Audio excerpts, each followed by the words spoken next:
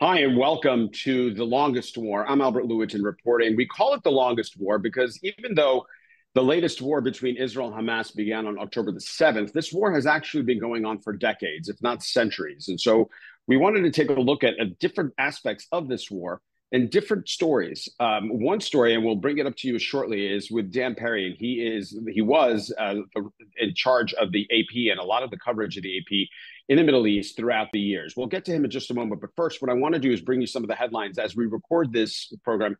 It's day 181 of the war against Hamas, the war that started when Hamas broke through the gates and the fences around Gaza and slaughtered and murdered 1,200 innocent babies, women, children, Holocaust survivors, and kidnapped more than 100 of them and brought them back into Gaza. That was led 3 weeks later by a very strong counteroffensive by Israel, in which now tens of thousands have been killed. And we'll get to all of those stories in just a moment. But first, let me bring you some of the headlines. First, you should know that as we record this, President Biden and Prime Minister Netanyahu will have a phone call later today.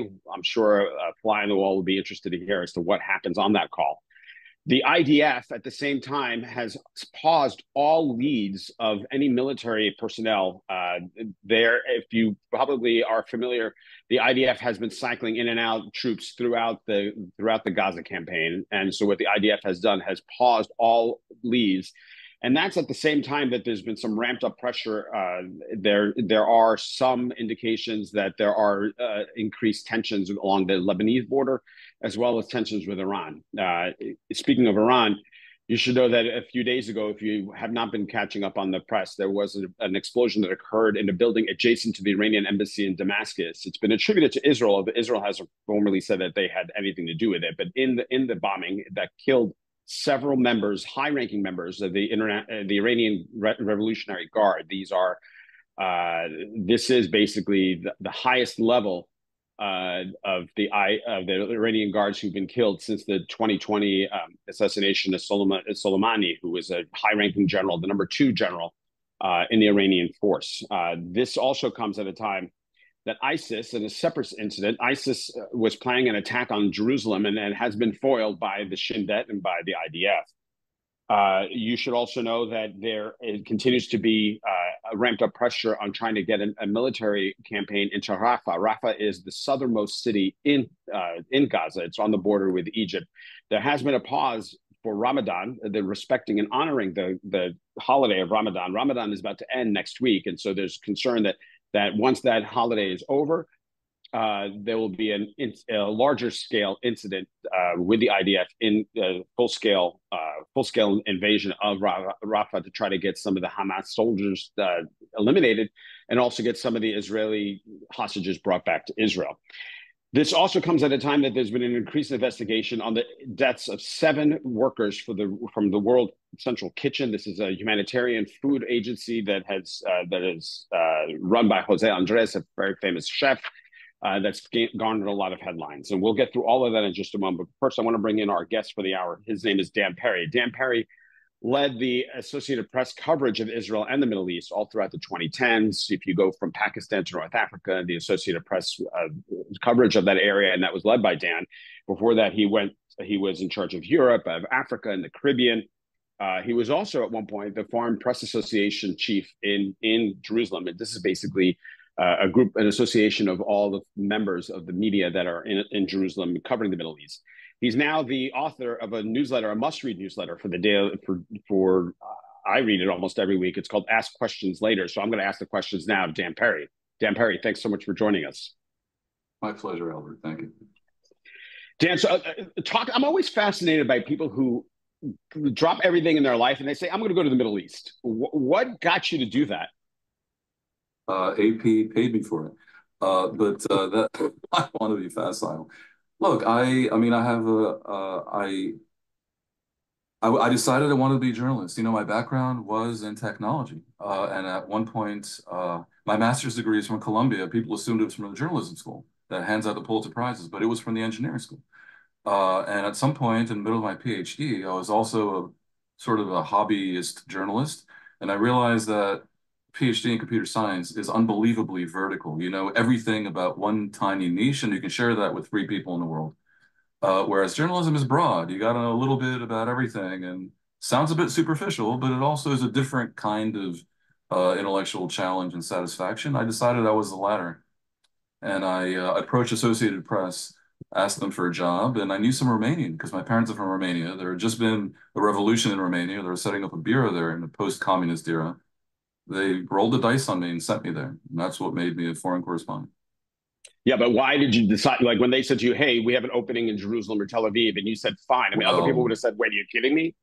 no, no, no. Not Look, doing that." so actually, I didn't realize we could talk about me, but people always like to, so why not? Um, I was a bureau chief in the Caribbean in late 2000. Now that was a really great job, and it was not trivial news-wise, but it was also a lot of fun because we had operations on 25 islands that I had to visit once a year. But when they offered me at that point, bureau chief in Jerusalem, at the height of the peace talks, when in AP's universe they had not yet created a regional structure, so this is one of the top three bureaus in the world, I could not say no. So that's how I ended up here during the second Intifada. But also beyond that, I have lifelong ties to Israel. I spent some years here as a kid. Throughout my career, my life, I've been here on and off. So when I left AP, after like 7, 8 years in Cairo, my family had been living in Israel throughout because Cairo is not really that family friendly, unfortunately. I joined them in Israel, and it's a natural fit for me, and it's putting aside the headlines. Tel Aviv is a great place to live, and we have obviously strong ties to it. So it's actually not. What was the most? I mean, you were the chief of the Jerusalem Foreign Press Association. What is the largest, the biggest challenge? I don't think people understand how difficult it is to be a journalist in this region. Yeah, look, depends what you do. So if you're covering a war and you're in Gaza during Israeli bombardment of Gaza, the biggest challenge is not being killed. And indeed, when you're in Gaza, when it's not being bombed by Israel, just being ruled by Hamas, the biggest challenge is how to go about your journalistic work with integrity when you're living in a police state where the truth might get you killed. These are not, this is it's not an easy circle to square. And it is really part and parcel of journalism anywhere there is a non-democracy. So AP, for example, is very proud of having a bureau in North Korea. It's one of the few organizations, Western news organizations, that does. AP also has bureau in Cuba and in other dictatorships. China, actually, makes it very difficult to report everything that one might want to report. So one steps gingerly and tries to report the essence somehow while not getting oneself expelled in the case of China and killed in the case of Gaza, run by Hamas. There's no perfect answer. Well, Uh, Dan, how does somebody do that? So if I'm a budding journalist who wants to be a freelance journalist, I can't just get on a plane, arrive at Ben Gurion, and say, "Hi, I'm going to now look." I mean, it doesn't work that way, right? you could. And these days, everyone, including my two daughters, are publishers because Facebook makes every one of potentially of 8 billion people on the planet into a publisher. All social media does. So in a way, you kind of could. But if you want to have impact in the mainstream news industry, it's well, first of all, it's an ever smaller circle of people because the industry is financially distressed and much smaller than it used to be, so it's hard to get hired. Secondly, there's a whole big complex of facilities you have to have, and ethics you must maintain, and knowledge that ideally you should have of the world, of business, of politics, of the history of your region, of languages, of culture. It's not easy to do it well.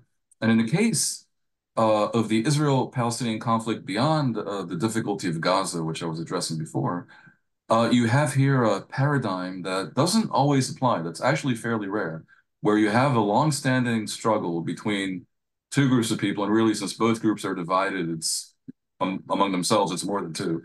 But let's just say Israelis and Palestinians, or Israelis and Arabs in a way, uh, where the narratives of each side, the dominant narratives on each side, are so distinct that they sometimes seem to barely overlap.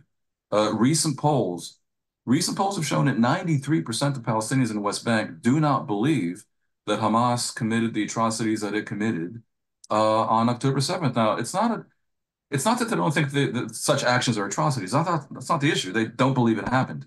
They don't believe it happened, even though the perpetrators gleefully filmed themselves and put it up on the internet. Now, when this happens, when this type of thing happens, the frustration for anyone trying to approach it um, with objectivity, forget neutrality, with just respect for the facts, is huge, huge. Israelis, meanwhile, they're a different kind of society. It's a democratic society that does sort of operate in a Euclidean universe that most viewers of this podcast might. Sure, but most Israelis don't really know what happens in their name. Forget about Gaza and the West Bank that is still properly occupied by Israel. Uh, they kind of don't want to know. It's too complicated. It's too ugly. It's um, too frustrating to deal with. It's too combustible, intellectually and practically. That's they would rather look away. And so really, you try to tell Israelis that what happens in the West Bank is really not okay. And it tends to be either a short discussion or an angry discussion, depending on what type of politics they have. But it's different because you covered, the area extremely well, the region well. I'm talking the larger region of Afghanistan. It's like trying to tell Americans what happened in Afghanistan, Kuwait, Iraq after 2000, after 9/11. I mean, we as Americans, we kind of had that distance. You don't need to tell us because it's so far away. But here, you don't have that distance. It's 20 minutes by car. It's 5 minutes by light rail. It's a different. It's in your face. You mean in the case of Israel for Americans or Israelis? Yeah, no, within Israel, in terms of like trying to tell the Israelis their story of what's happening Yeah, within. I tell you though, it may as well be, in the hills of Afghanistan. Even though the West Bank is 30 miles from where I sit here in Tel Aviv, there's an enormous security barrier between here and there. And other than settlers, most of whom are on this side of the snaking security barrier that eats into the West Bank a little bit, other than settlers deep inside the territory, most would never go there. Um, and Most another aren't allowed there, first of all. and they're not allowed, basically, into the actual Palestinian islands of autonomy. It is so complex what goes on in the West Bank that's one problem. It's too complicated for people to deal with. They don't feel like, doing doctoral studies about it. And the other thing is, when you tell Israelis, look, the West Bank, what happens there in your name is not okay, the implication is there's a better way out. And in fact, that's not so clear. I myself argue for a partition of the country and for Israel to find a way out and to disengage from the West Bank. That's true. That's my preferred outcome. But in reality, it's not a good option. It is at best the least bad option. Least bad option by definition is still bad because if Israel really pulls out of the West Bank, meaning it will no longer have effective control over what happens 30 miles from here. And that territory will be taken over by jihadists, like somewhat more distant Gaza was. The result could be the same as what happened in Gaza, right? They use it as a base to attack Israel this time from very close to its main cities. Now that Israel can't handle, that would be 10 times worse on October 7th for Israel, potentially, because it's just so much more of a population. Imagine if Israel's response was then 10 times worse upon the West Bank than what it has been upon Gaza. It may be that Israel pulling out, which is the implication of people by people who argue against what happens today, it may be that good intentions will bring about an even bigger disaster. So the moral complexity, the practical complexity, the strategic complexity is it's too much for most people. Most people don't want to debate politics all day. They want to have a beer. They want to hang out with their family. They want to go ahead, get ahead in their career. They don't want never-ending political discourse. That's even just for internal Israel. Imagine now, let's talk about the complexities of describing this as a journalist for outside audiences, for American audiences, for European audiences. Well, yeah. How do you even begin? I mean, you can't. I don't think it's. I think it's impossible. So there's a number of things that come into play here. One thing is that when you have such competing narratives and you're trying to present it in a way that is interesting, it starts to look like what journalists call both sidesism. You know, Joe says this, Jim says that, you decide. But no one, the average reader doesn't want to hear that. They just want to hear, in fact, what's actually going on. And for journalists, a situation like this presents a challenge. If you just say what's going on, you're going to look sometimes like you're taking sides, like you're deciding between the competing narratives, and taking sides is, in theory, verboten for what the Anglo-American School of Journalism. Um, so keeping the audience awake in a situation this confoundingly and frustratingly complex is one problem. Another is, frankly, uh, the news business has even bigger challenges in general because under 35s are checking out of the news. More and more people, because of political shenanigans in America, distrust the mainstream media. There's some notion that you can just go to social media and get your news there, which is nonsensical and nefarious in a whole variety of ways. Uh, keeping and this while the media has such financial pressures on it because the internet blew up the business model and didn't replace it with a better one. That there's fewer and fewer reporters, right? And furthermore, these fewer and fewer reporters are waiting for platforms that are constantly competing with non-journalistic platforms for the same audience, which thinks it's getting the news, namely social media and its related tentacles. Uh, it is incredibly difficult to basically, in this situation, deal with a fundamental challenge that faces journalists everywhere where journalism is a business, which is, do you report what's interesting or do you report what's important? Now, that's not the same thing.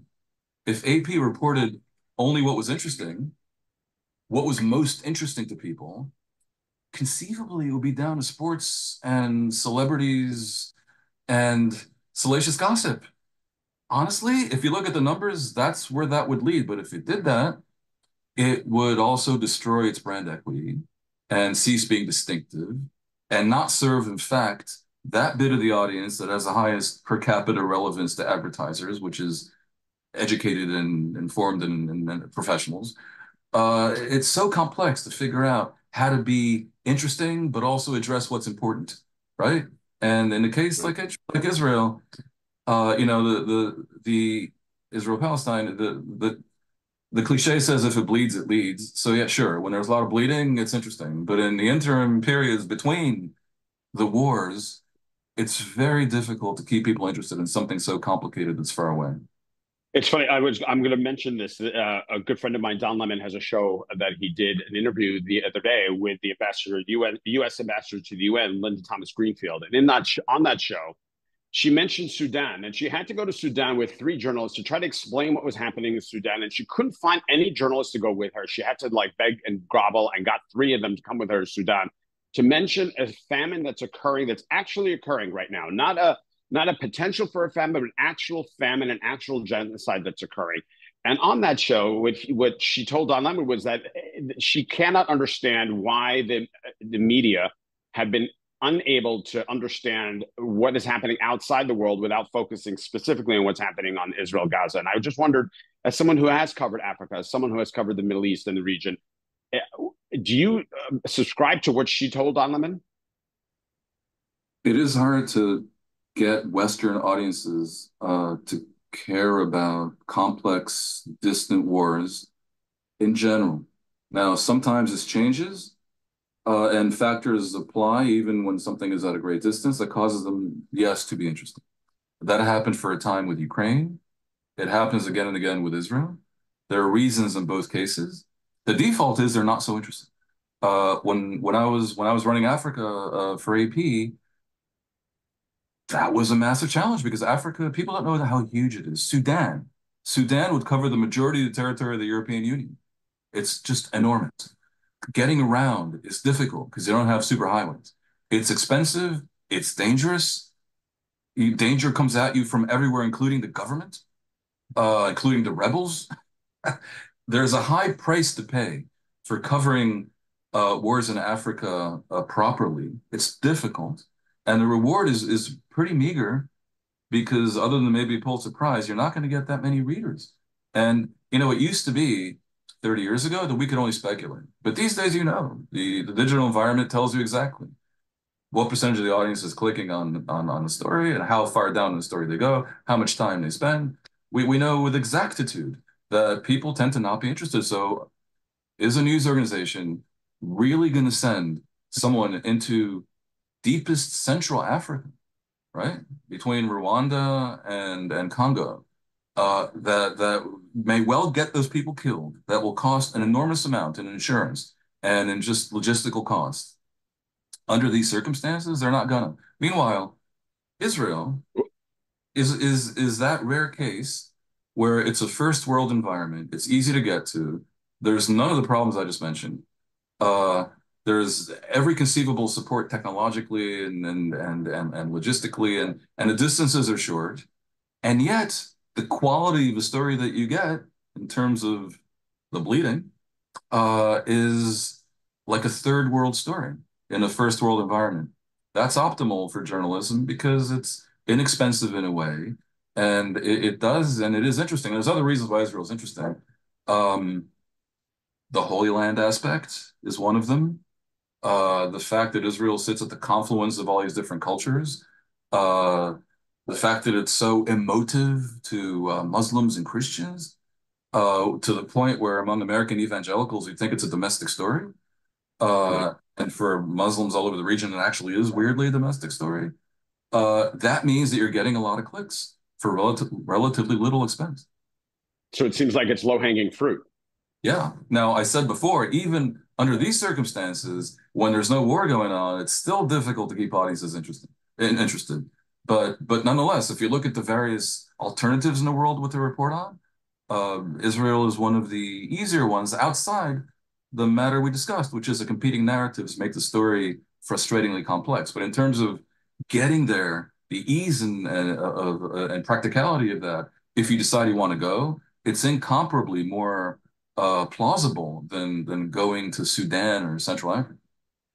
Right. Or going, for instance, a great story that sadly underreported story is in Nigeria, where hundreds of school children were held hostage for days, weeks. Underreported, maybe a scant mention on an AP wire that somebody maybe saw, and it got very ho hum coverage anywhere. There's an element of what some people would call racism here. We're talking about Western audiences. Now, of course, the US is decreasingly white, obviously, and it will soon be majority minority. Um, but for the purpose of this discussion, the West is largely white. Look, the data shows audiences in these countries are more shocked by death and destruction in a place that is perceived as close to them culturally. Nigeria is not. Israel is. Ukraine sort of is. Now, Ukraine for a while was, dark side of the moon because of the Soviet Union history. But in the past 30 years, especially given the prominence of Ukrainian Americans in some parts of the country, uh, it's almost a domestic story, and it seems like they're one of us, and therefore there's a lot of interest in initially. But even in Ukraine, it's not as difficult to get to, or even now as dangerous as parts of Africa. But the fact is, very few journalists got beyond the Ukrainian-Russian front line. There's almost no one on the Russian side. And to be there is very dangerous unless you're parroting the Russian talking points. And so that conflict. And where are the protests there, Dan? Where are the protests from the European and American media of access into Russia there? Well, the thing is, Russia is seen as the bad faith player in that conflict, and the U.S. is not seen as supporting Russia, so there's no context for the protests. The context for the protests is when the U.S. or the West is seen as supporting the bad faith player, and that enters something else, which is the competing narratives. Is Israel, who's getting the support, which is causing the protests and the anger of Biden, the bad faith player here? One narrative would say that this is completely absurd. A different narrative would argue that, in fact, Israel is. Now, to understand which one is right and are there shades of gray, then we have to delve into what's going on the ground. But one thing that is undeniable is that the current round of warfare was started by Hamas, which launched an invasion October 7th that was unprovoked, in the context of which they murdered over 1,200 people and the kind of massacre that has not been visited upon a Western country since World War II. That's what started it. And Hamas could also stop it instantly if they gave up the hostages they hold and laid down their arms. And I think Israel would also let their leadership go into exile scot-free. In fact, they continued to hold their population, not just as human shields, but as a human fortification in a way that has never, ever been done in my experience, other than perhaps Islamic State and Mosul. But I think even then you could kind of escape Mosul if you're a civilian, mostly. You cannot escape Gaza. And yeah, I think this has been underreported by the media. Um, I think I have a bit of mea culpa. I think because I do associate with the international media. I think that's the reporting has therefore been a disservice to audiences. Let's talk. You mentioned on the ground. So there were 8 workers for the world kitchen that were killed by an Israeli airstrike. There have been in Ukraine many aid workers who have been killed by Russian airstrikes. There have been many aid workers in Africa that have been killed by name the conflict, name the bad actor, the good actor. They've been killed in action. It is a war zone, and I don't know whether or not. And you tell me, why has this gotten so much coverage? Is it because there's a celebrity involved, or is it because it's where it is, or are there a lot of competing factors in there? No, because it slots into one of the narratives in a way that is very strong. There's a debate of whether Israel's the good guy or the bad guy in this conflict. If you go around killing, aid workers, even if um, not on purpose, but because you weren't careful enough, that argues for the bad guy narrative. So it helps a certain side of the argument. Look, and also killing of aid workers is never going to be popular, right? But when Russia does it, there's nothing counterintuitive about it. When Israel does it, and they're supposed to be, in the eyes of, I think, 75 or 80% of Americans, the side that is the more moral one, the side that is in the right somehow, then that is man bites dog, right? When Russia kills aid workers, when horrible dictatorships kill aid workers, where there's no disputing that they are, and there's no narrative conflict whether they are or not, then that is dog bites man. And by definition, counterintuitive is more interesting because it's surprising. Uh, Look, also, there's a practical issue here, which is Israel says it didn't mean to. This doesn't happen every day that you kill aid workers without meaning to, okay? It kind of suggests a light trigger finger and that we're not being so careful. And that slots into a very big question here, which is if we are to believe the numbers of over 30,000 people killed in Gaza, and by the way, I don't believe the Hamas numbers, there's no reason to believe them, except that Israel doesn't dispute them so much, so it's probably largely true. If so many people have been killed, was it unavoidable? Was it as some like John Spencer famously argues all the time, nonetheless in the context of a ratio of combatants and non-combatants that is actually not that unusual and even quite good? Uh, or is Israel being careless or even deliberately careless in order to you get the Palestinians to overthrow Hamas or whatever? In other words, there's a question here. Is Israel doing enough, doing all it can, going even beyond the call of duty to avoid civilian casualties? Or, on the other hand, is Israel in fact careless and light-fingered on the trigger? This outcome with the aid workers that were killed supports the latter theory. And because of that, it is very embarrassing for Israel, causes reputational damage, and doesn't help their case as they're trying to maintain international legitimacy to finish the war by going into Rafah, the last redoubt of the Hamas leadership, as you were discussing in your headlines. You know, Dan, this also puts Netanyahu in a very, I guess, between a rock and a hard place. I mean, it seems as though here he's having a phone call today with the president of the United States. And the president of the United States, I'm sure, is going to give a scolding. I don't know the right word to describe it, and a scolding an American president can give. Uh, this also puts him in a situation where he can't, I'm talking about Netanyahu, you can't turn to the left without getting yelled at by somebody. You can't turn to the right without getting yelled at by someone. So in some ways, I would imagine the prime minister is basically going to say, listen, I'm just going to do this on my own, and I don't care what anyone says. Well, that's how he's operated throughout his career. Look, Netanyahu's, I'm not telepathic, but I've actually I've met with him numerous times. Our first What's he conversation, like? Just curious. I'm just curious. What's he like? he's incredibly smart in terms of IQ, and he's quite robotic in terms of EQ. He doesn't listen. His arrogance is overpowering. His disdain for people who disagree with him is genuinely off-putting. But his ability to make lemonade out of lemons, to optimize, not to maximize the utility of whatever arguments he might have to bring to bear is truly astounding. He has a sort of brilliance about him. But unfortunately, he has used that brilliance in the service of policies that I think are not just detrimental to Israel, but potentially fatal. And I'm talking about the internal dispute with the ultra-Orthodox sector, and that's an internal Israeli issue that is potentially fatal. And with the Palestinians, he's failed to comprehend that Israel needs partition from the Palestinians to survive. It's not a favor you're doing to the Palestinians.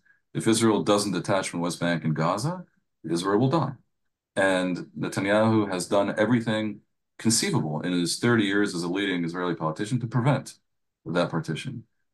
So he's brought his rhetorical and intellectual skills to a place that is bad for Israel. I'll give you another example.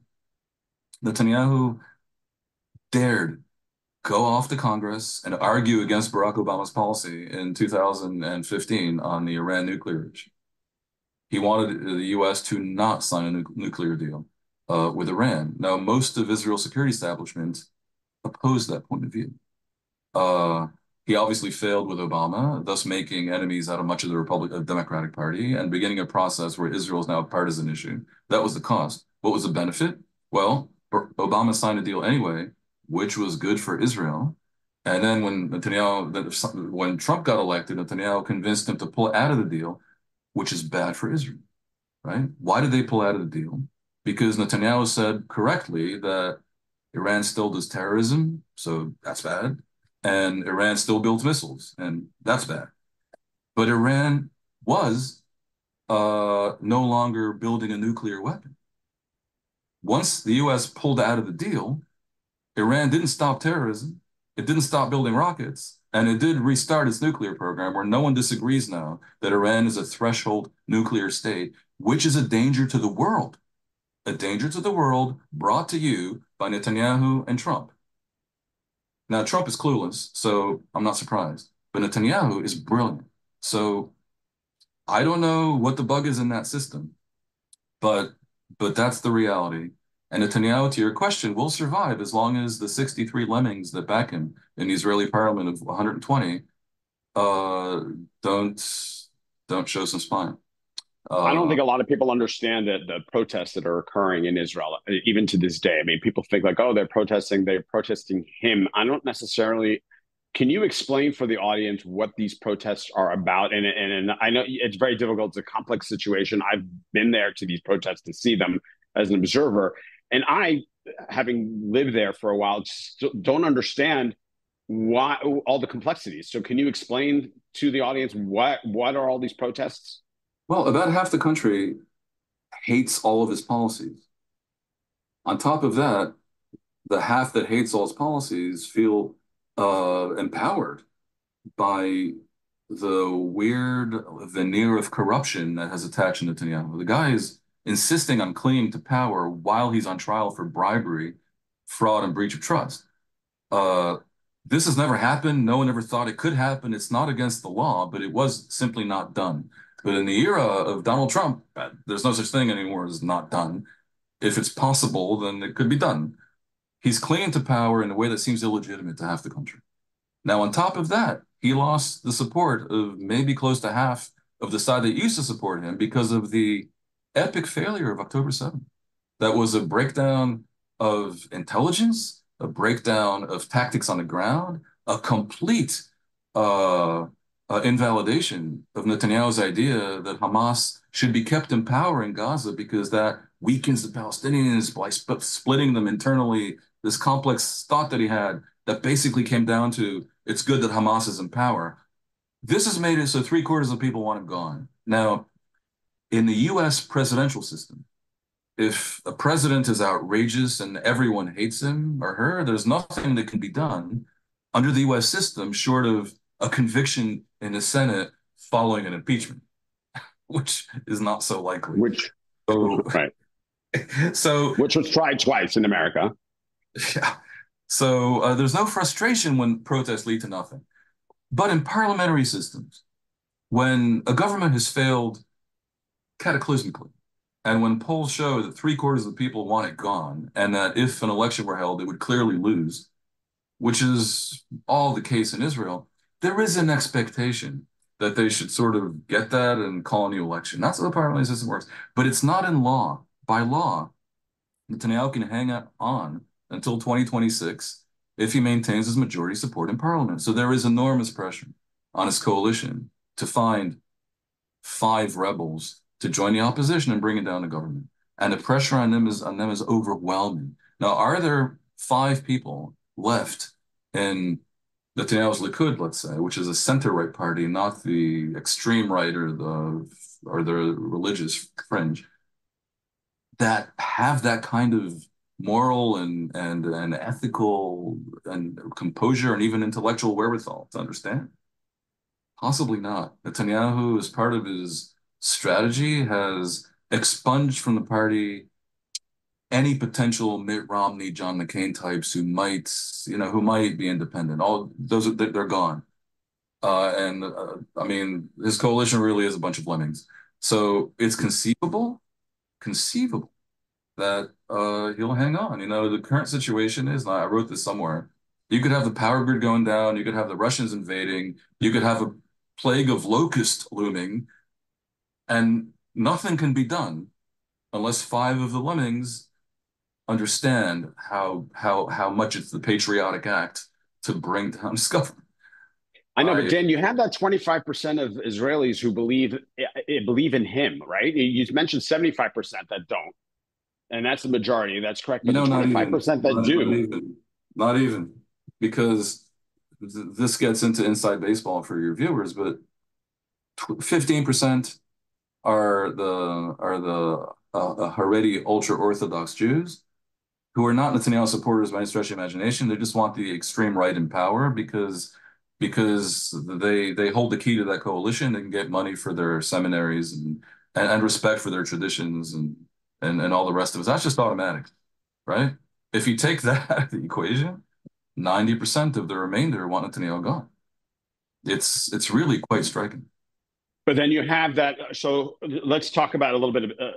I could sit for another hour, which I don't think we have time for another hour. But let's talk about that because there is a part of the Israeli belief that, to borrow the French expression, après moi le déluge, after me the deluge, right? You're going to get rid of me. Who's going to take care of this mess if I'm gone? His wife has practically said that. I mean, his wife is a whole different story. Facet of something. Yeah. Oh my Lord. Lady Macbeth is nothing compared to Sarah Netanyahu.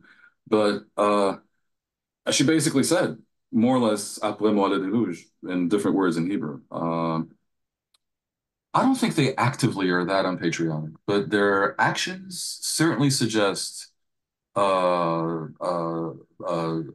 sort of Louis the 14th complex.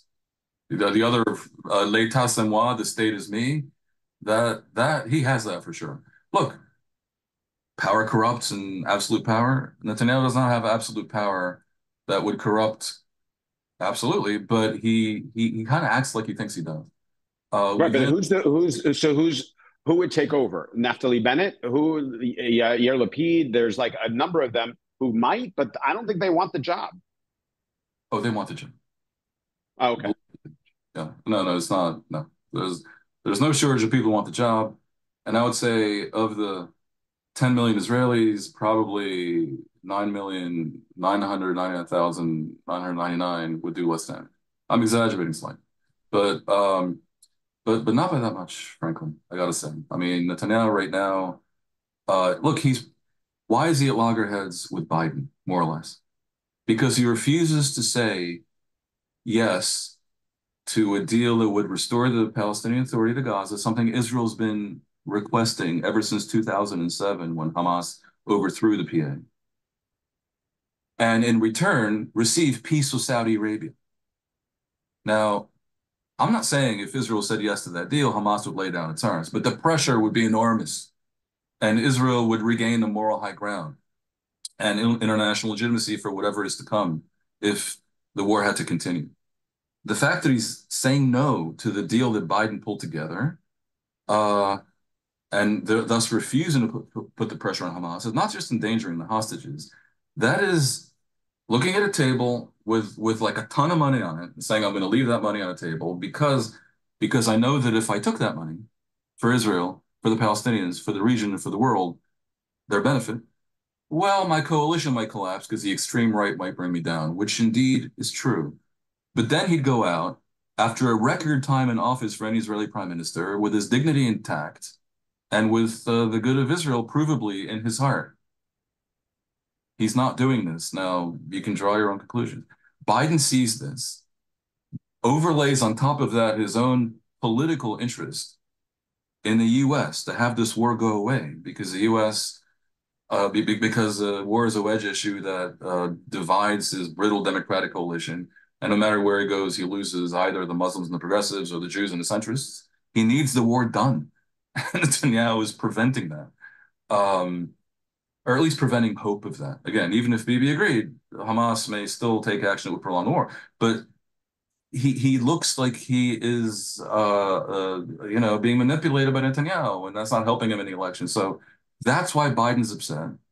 And remember, Netanyahu was courting this schism with the U.S. administration at a time when that administration, even though some might say that it's not sufficiently helped Israel, nonetheless is the biggest protector of Israel on the planet. Without U.S. military assistance, mainly spare parts and munitions, and without U.S. umbrella at the Security Council, Israel will be facing global economic sanctions tomorrow. But Dan, at the same Gratitude. time, It's love, if I can interrupt for gratitude, 1 second. and a strategic failure that is genuinely bedazzling. But is it bedazzling or is it almost super intelligent? You mentioned the fact that Netanyahu is brilliant in terms of intelligence, right? Whether EQ is not there at all, his IQ might be superior. So is he running the clock? Is he saying, listen, you know what? I'm going to run the clock out another 7 months. Trump will be in office. I'm banking on that. Let them fight amongst themselves in the United States. It's totally fine. I see it. I'm looking at the tea leaves. The tea leaves say Trump is going to win. And if that's the case, I'm fine. Without a doubt, that is part of the equation. I'm not saying it's all of it, because of course Trump is unpredictable and who knows what he'll do if he gets elected. Uh, he was last heard from on the issue of Netanyahu, cursing him out in public because he dared call Biden to congratulate, saying he'd never work with him again. So it's not a sure thing, Trump helping Israel more. But yeah, that's part of the equation. And remember, Netanyahu's modus operandi is to run at the clock, or more correctly, to just buy time all the time. To divide and conquer, to create chaos and confusion, to present himself as the person at the center who can keep the center holding, and always buy time. Never really do anything but buy time because of the scenario where he seems to genuinely believe that this is his type of patriotism. I think he believes that the good of Israel demands he be in power no matter what.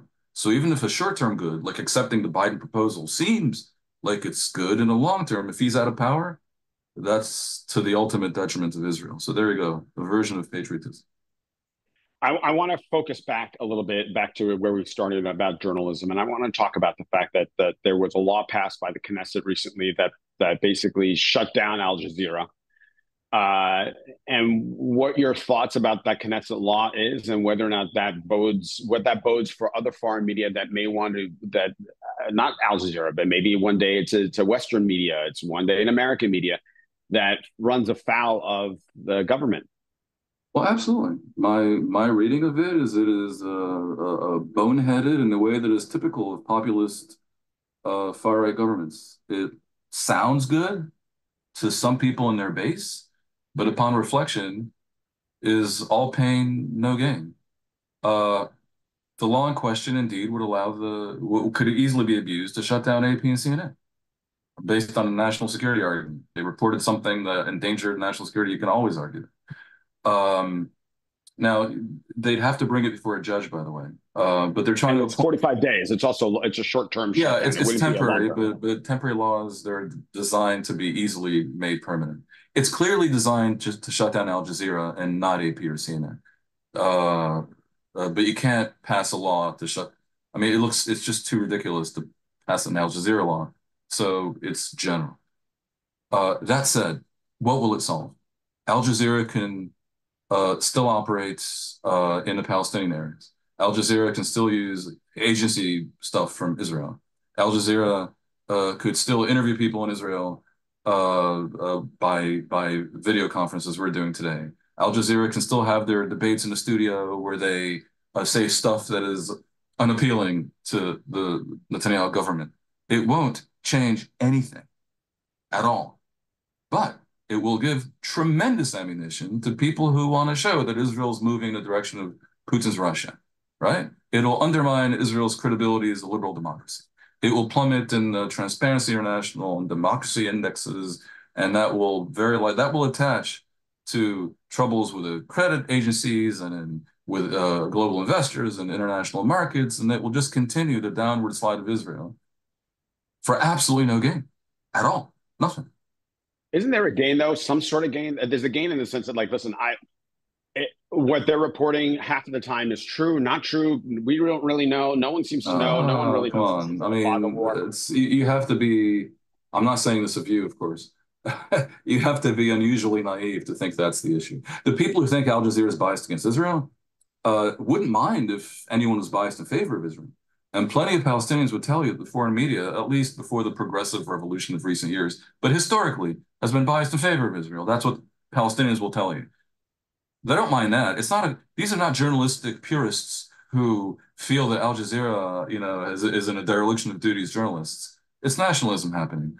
Um, Look, it's true that Al Jazeera, their basic perspective is not friendly, not just to the Netanyahu government, but to Israel's overall policies in West Bank. They clearly think a genocide is happening in Gaza. It is not by the definition of genocide. They clearly refrain from criticizing Hamas very much, whereas I think Hamas is an enemy of the Palestinian people, of Arabs in general, of Muslims, and of humanity. They're part of the global jihadi movement that would not be good for business in Miami, uh, and so on. So yeah, they're not my cup of tea. But on the other hand, you know what? Al Jazeera, full disclosure, they've had me on half dozen times. Uh, I am not there as a spokesman for anyone, but they know that my perspective is not the one that is not closely aligned with their own. I have argued my point on a genocide issue, on whether the West Bank occupation is illegal. I think it is not illegal, but I do think it's unwise and wrong, but not illegal. And they let me speak. The interviews can be feisty and combative, but they let me speak. They invite me back. They're not the two-headed monster quite that that the other side's propagandists would have you believe. You know what? Channel 14 in Israel, which is the equivalent of Fox, would not have me on. Al Jazeera does. And it's not because I agree with Al Jazeera, it's because they're more even-handed as journalists, which is not saying a lot. but it's something.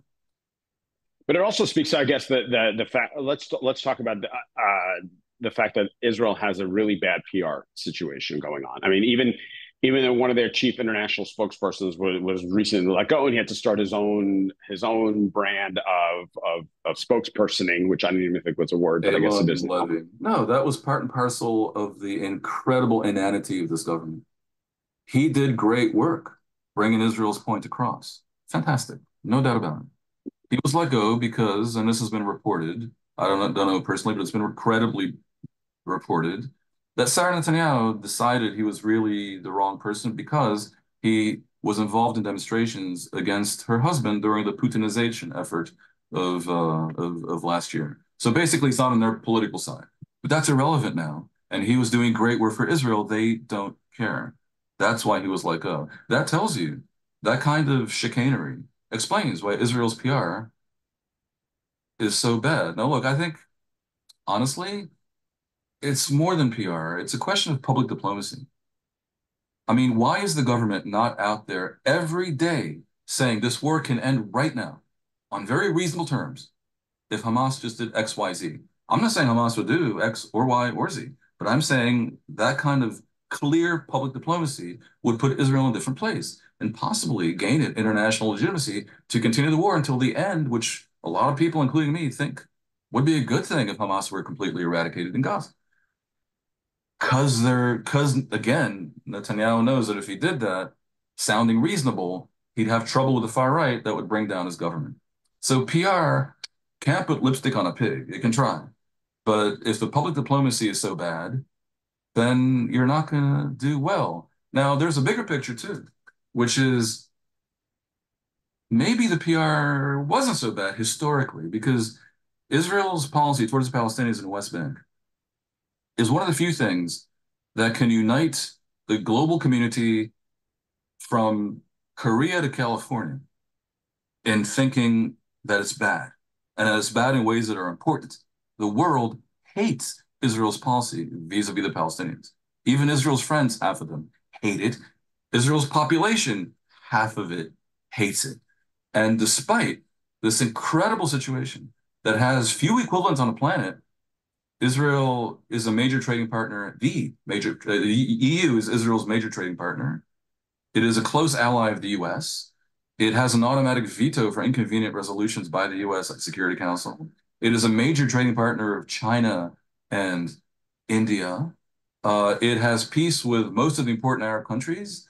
It has a higher per capita GDP than Britain, Germany, or France.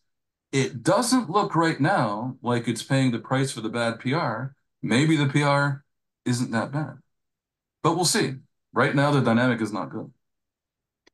One last topic I wanted to hit on with you before we go is this, the I don't really know what the controversy surrounding the photo of Shani Luke, who is one of the hostages who was taken on October the 7th by Hamas terrorists on a pickup truck. The photo was seen around the world and just recently won an award for the best photo of the year.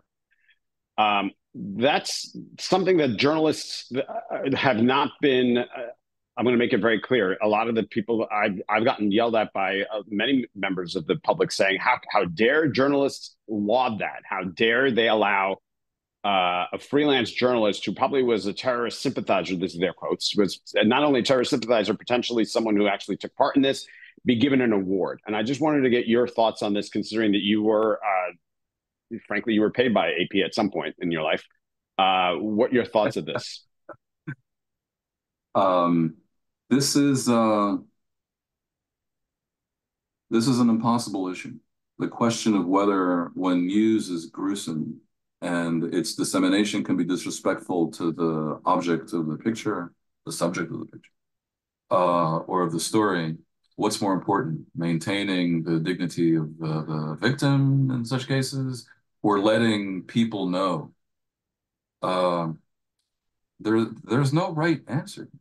Uh, I think organizations need to just be consistent in how they decide to sort of deal with this ethical issue. That the photo is interesting is not debatable.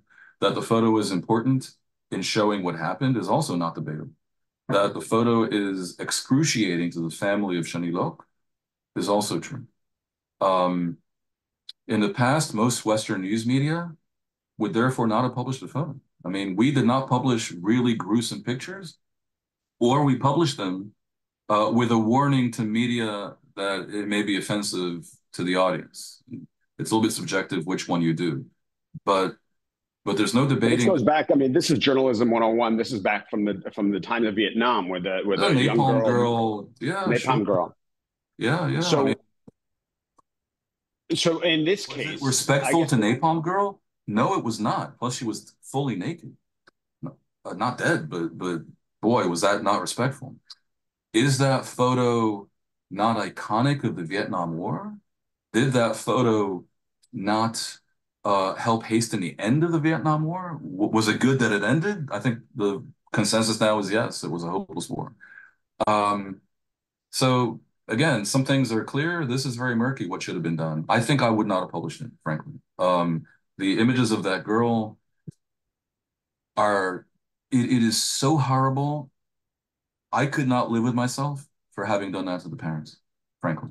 Now, AP did, in many cases, that photo is published with the body blurred. I would have considered publishing it with a body blurred and with no name, just saying with a victim. The problem there was not that the photographer was in Israel illegally with the invasion force. It's not about, uh, immigration policy in Israel. That's just no, not it. no, but it has to do with the fact Is that the it, photographer was probably tipped off that something big was happening. Come join us. We're going to go. this is a And complicated issue, man. It's, there were several waves of people going in. Now, the way journalistic enterprises work, once the fence has been breached and there's a huge thing happening on the other side, other people are going to go. Journalists will face pressure to go. These are freelancers, so they're going to try to sell a photo. You know they're going to go and not worry about whether they're in Israel with a visa. Uh, the problematic aspect of the photo was not the presumed support of the photographer for the invasion force, but the horrible nature of showing the body of the victim. And that could have been dealt with by more sensitive photo editors and in general by consistency with the policies of most Western media. Why the photo ever existed showing the body clearly the way it did, should that have won a prize? I really cannot say.